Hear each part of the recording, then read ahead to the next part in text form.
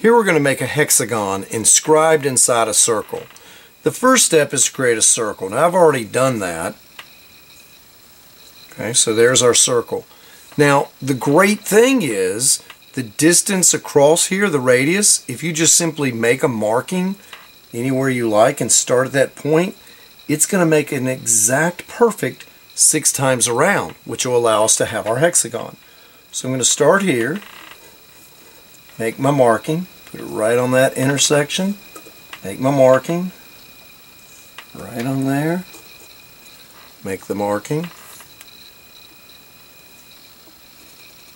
make the marking, should come out perfect, and then I'm right back to where I started. Touch off, but it's good enough. So we have our 6 spots, and all we have to do is connect all these little dots. And once I connect them, we will have a regular hexagon inscribed inside the circle.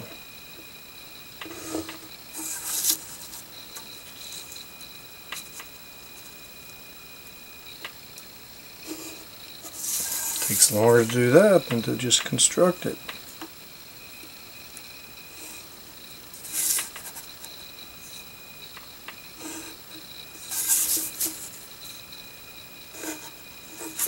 And there you have a regular hexagon inscribed inside a circle.